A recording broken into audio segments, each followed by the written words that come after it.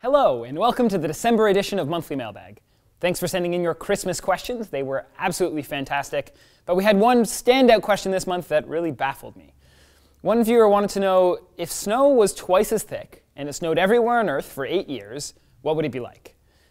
It's a very specific question, and there's a lot to unpack. I mean, the obvious answer is that it would be very snowy. But let's dig in and see what we can find out. First off, what do you mean by twice as thick? Do you mean, what if the average annual snowfall worldwide was doubled? Well, that turns out to actually be a really difficult question to answer. As far as I can tell, there's no central data repository for global snow depth. NASA has a satellite called Terra, which takes amazing pictures like these.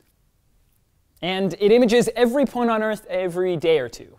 And on the satellite, there's an instrument called MODIS, or the Moderate Resolution Imaging Spectroradiometer.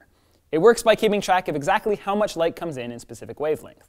Depending on whether you're more interested in phytoplankton in the ocean, or wildfires, or cloud cover, or sea ice extent, you can choose a different color of light to focus on. When climate scientists keep the color range broad, they can track snow cover using a very simple measure called albedo, which is just how much light is reflected from the ground. The more snow on the ground, the lighter it is, and the more light is reflected back into the instrument. Looking at MODIS data is really interesting. We'll put a link below where you can explore various cold snaps and storms that have hit all different parts of the Earth. This kind of information has been invaluable in tracking sea ice extent, winter storms, and long-term climate trends. But it only has information about snow and ice extent, not depth. So you could look at maybe ski resorts who do keep very good track of snow depth. For example, I know that there's been just over 4 meters of snow so far this winter on Whistler, a big mountain in British Columbia. But other authorities just don't keep that kind of information. Snow is so infrequent in the UK that the Met Office measures it not in depth, because that would be so variable depending on location, but instead in days. From 1981 to 2010, for example, there were only 15.6 days per year on average across this country when snow settled on the ground. And this includes the Scottish Highlands, which significantly bring up the average. Since the original question asks, what if it snowed everywhere? Maybe I can find some global rainfall data or precipitation data, and if I just turn all that into snow, then at least we'd have a number to start. And depending on who you ask, you get very different numbers. Actually, one source even says, quote, "The most common mistake dealing with all precipitation data arises from its highly variable nature both in space and time.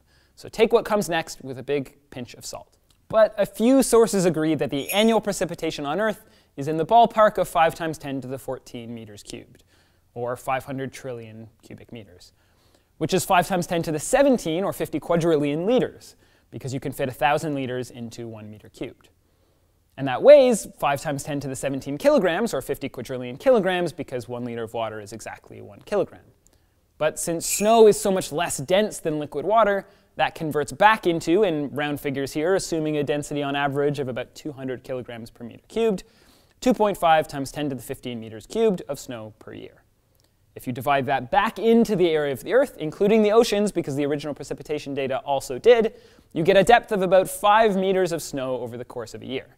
And if you double it, that's 10 meters. And if you consider that the snowiest places on Earth, Aomori City and Sapporo, both in Japan, only receive 7 and 5 meters of snow annually, you're starting to get the picture that this is a snowy, snowy scenario. This might not be so bad as a one-off thing, but after 8 years, every part of the Earth would have an average accumulation of 80 meters of snow. To be fair, that snow wouldn't stay light and fluffy the whole time and would get compacted down to something on the order of 50 meters or so, which is enough to bury everything shorter than 15 floors. And those 8 years are only just the start, because everything is now covered in reflective snow and ice. The albedo of the planet will go up, which reflects more light back into space, keeping the temperature cold. Plants will pretty much all get buried and die off from the cold, which will collapse the food chain. But this is a holiday monthly mailbag, so let's finish off with some fun winter facts.